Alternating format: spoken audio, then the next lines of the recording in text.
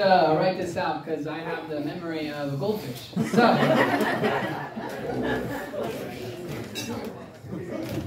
first I just want to say thanks, Dante, for the honor to just be your best man. It's a pleasure, brother.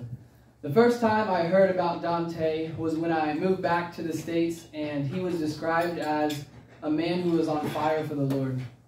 I saw how sensitive he was to the Holy Spirit and his desire to learn.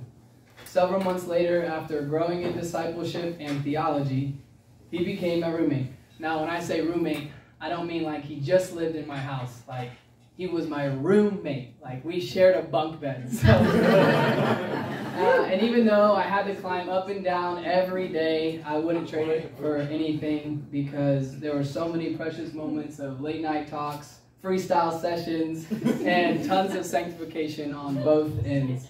I remember one time I went on a 10-day mission trip, and when I came back, Dante was a different man. He started waking up early, making his bed. I don't even make my bed. He was working out, and he was going to counseling. He was like Samuel. He was growing in favor with the Lord and with men. His faith and prayer life challenges me and encourages me.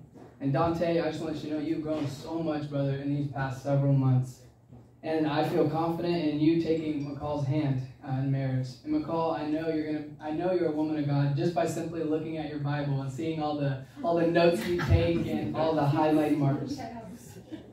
You're going to be a great wife that Dante needs. And so, Hines, welcome to the married life. Let's give it cheers.